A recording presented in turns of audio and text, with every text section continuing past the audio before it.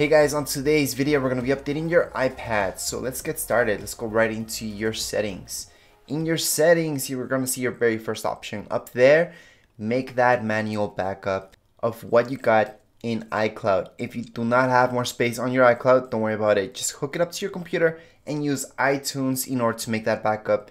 And if you're having problems, you guys can also use iTunes in order to update your iPad. For Mac users, use Finder. Once you're done that, go into General, and then we're gonna see our second option where it says Software Update. Once we see Software Update, just tap on Download and Install. Some of you might only see Install, and that's okay. That means it's already downloaded.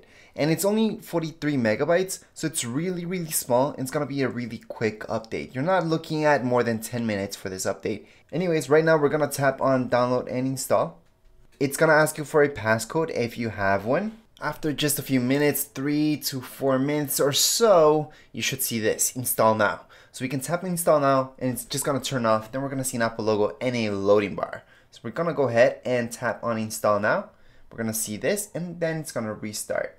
Like I mentioned, we're gonna see an Apple logo and a loading bar exactly like this. That's gonna happen once and it's gonna load up pretty slow. And then we're gonna see it again, another Apple logo, a loading bar. This time it's gonna load quite fast, so we won't have to wait, maybe wait about a minute or two, and then it should be done. After that, we should be finished. Then we're gonna see this. If you guys have a passcode, go ahead and insert it right now. Once you're done that, that's it. That's it for this update. Very simple, fairly quick, and that would be it for this video. If you guys have any comments, questions, you guys can write down here in the comments area. Don't forget to subscribe and rate. Thank you.